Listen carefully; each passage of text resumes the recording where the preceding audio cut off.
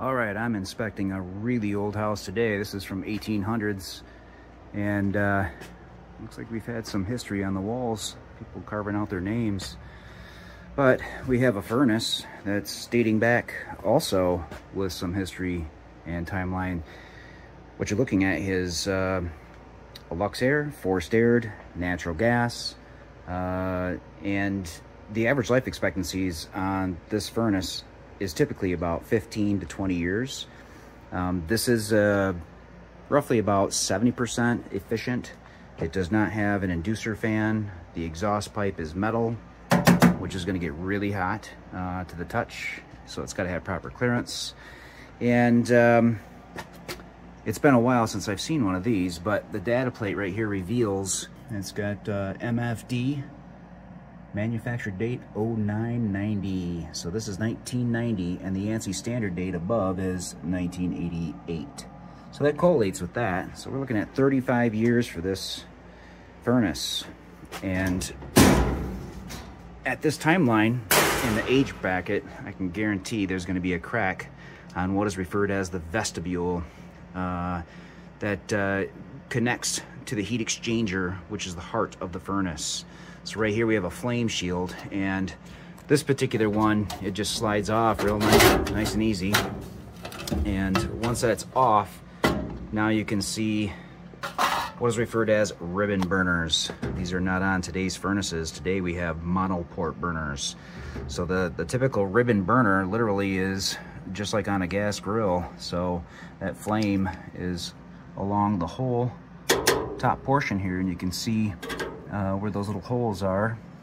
And just below it, you can see there's some rust and metal fatigue. And we're looking at the inside portion of the heat exchanger.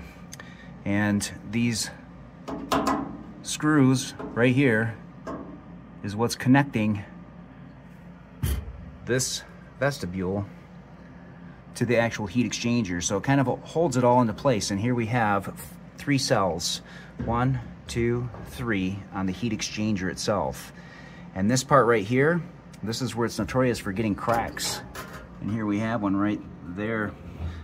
Now that crack can allow that byproduct combustion gas, such as carbon monoxide, to get through that area. And once it gets through that location, it now can get into your ductwork.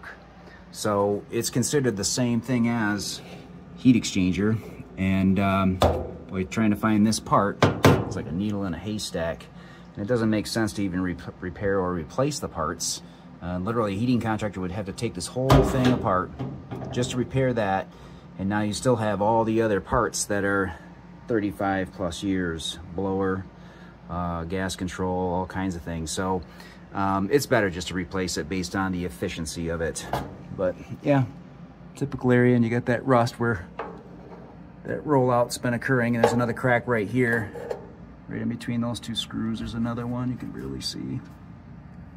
And without even looking up into those heat exchanger cells, more than likely I probably would find cracks up into those areas also.